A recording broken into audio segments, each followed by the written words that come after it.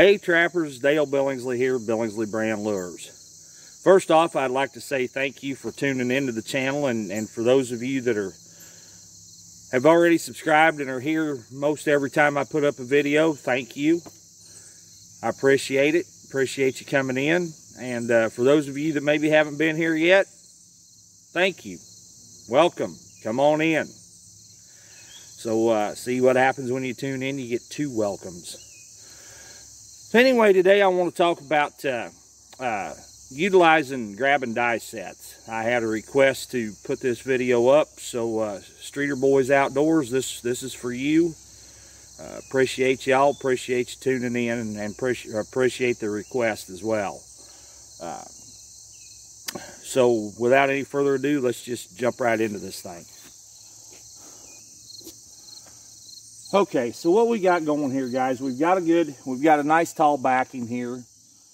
We've got a really nice little runway right through here where the coyotes and are traveling through. You can see I've got my trap already bedded here, and I've got it so they're coming. When they come between the jaws and not over the jaws. We're back, about 10 inches from the backing of pan center. And all I do for my grab and dies, I just take a stick, and it could be any stick. It could be a dowel. It could be a piece of PVC pipe that, you know, 1/2 inch. It could be just a stick. It can be any dang thing you want to use that you can stick in the ground. You can even use short pieces of rebar if you have to, if the ground's frozen. And what I do is I wrap the top of the stick with Co-Band or vet wrap, whatever you want to call it, whatever the term is in your part of the country. Now, I prefer the colored when I can get it, and I prefer, as far as colors, I want black, white, or red.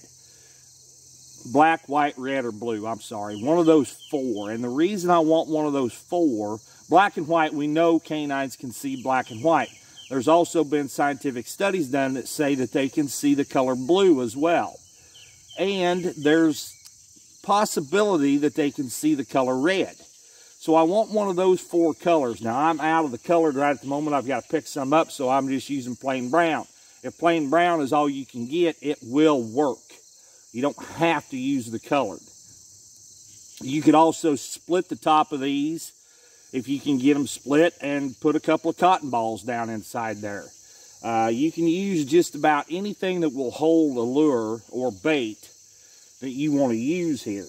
And as far as lure and bait goes, you want something that they want to eat. You want something that they want to grab a hold of and pull. What this simulates is the top of a getter gun, an M44. You want something that they want to grab a hold of and pull on. And you want to get these things in there good and solid, because you don't want them just coming up, grabbing it, and running off with it. You want to make them stay here and work at it. And the more work he has to do, the more dance, the more steps he takes in the dance, the more apt he's liable to land a paw in our trap. So those are some key important things that you need to be thinking about when you put these in. And all I do is drive this thing in the ground as hard as I can get it, as deep as I can get it. This old ground's hard. We did get a little shower last night, but it sure didn't amount to much. Height, I haven't noticed that it makes a difference. Try to keep them down there around 4 to 8 inches out of the ground. I don't want them clear up here if I can help it. Although if you did get it clear up here, it would keep his head and his nose up here versus down here at his feet. That might be, I've never tried it, so maybe that's something y'all might want to try. That might be an advantage. You don't know till you try. But anyway, we've got our trap bedded in here. We're in here good and solid. We're back exactly 8 inches from our attractor, pan center. We've got our backing in here. Now all we have to do is go ahead and cover the trap, blend this area out a ways, and create our walkthrough. So let's go ahead and get that done right quick.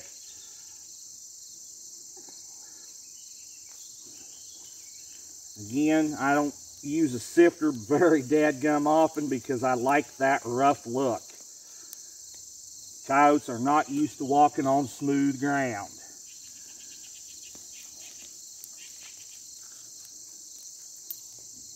Lay these rocks in here. We'll need them here in a bit for a little guiding. If you want, you can lay some of those pebbles and rocks around there.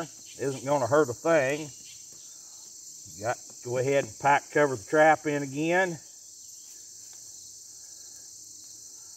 Flip your chunks out.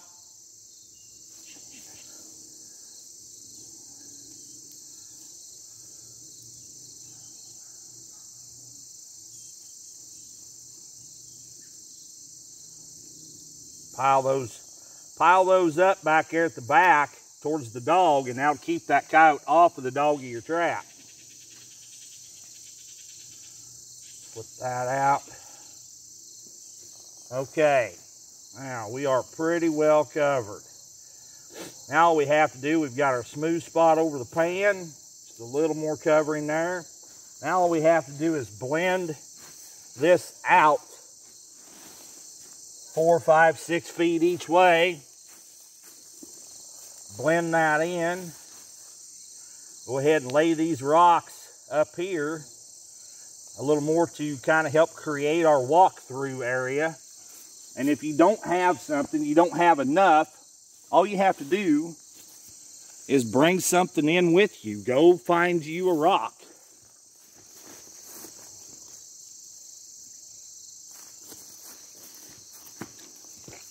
Could be a stick, could be a rock, could be anything. Just like that. I don't like them necessarily this big a lot of times, but this is what I had handy.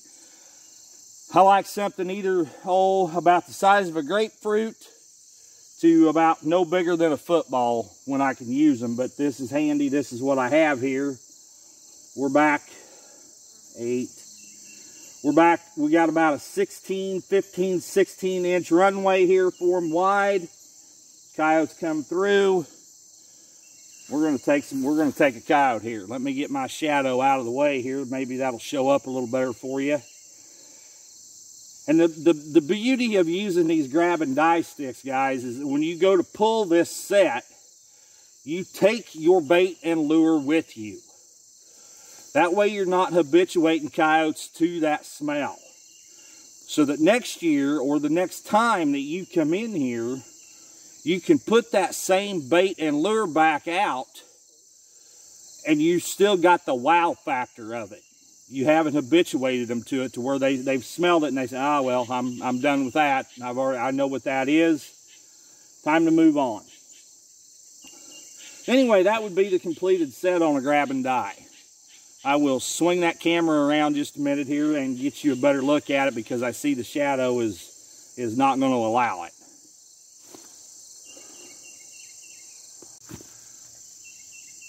All right, guys, there you got a better idea, better look at it. Just a simple little deal that will sure enough take a bunch of coyotes if you put them in.